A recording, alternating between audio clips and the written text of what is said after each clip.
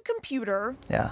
And the codes. Pretty much like that. And the calculations. That's the tree, yeah. Don't give it away. We're trying to tell Kenny Zhu, a sequence of such small units, is a professor of computer science, so it might come as a shock when I tell you what he's being paid to research. People have always tried to understand what animals are talking about. You heard that right. This UT Arlington computer scientist is studying if and how dogs talk. We're trying to do this completely automatically. Using machine learning and advanced artificial intelligence. That's right.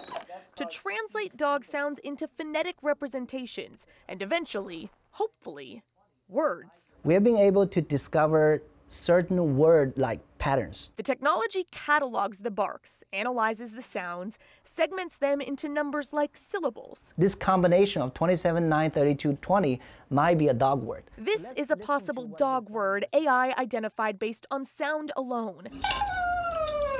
This is the first one. But notice from the video, the dogs bark this word just before they're fed. This is the second one. This is the third one. Zhu has 14 students on his team. He is such a hard worker. And yes, many of them, like Jennifer Mendoza, bring their dogs in for data. I just wonder what it means, you know? And if the AI can crack the code, Yeah. could we really communicate with dogs? Wouldn't it be something if it all came from a computer lab in Arlington?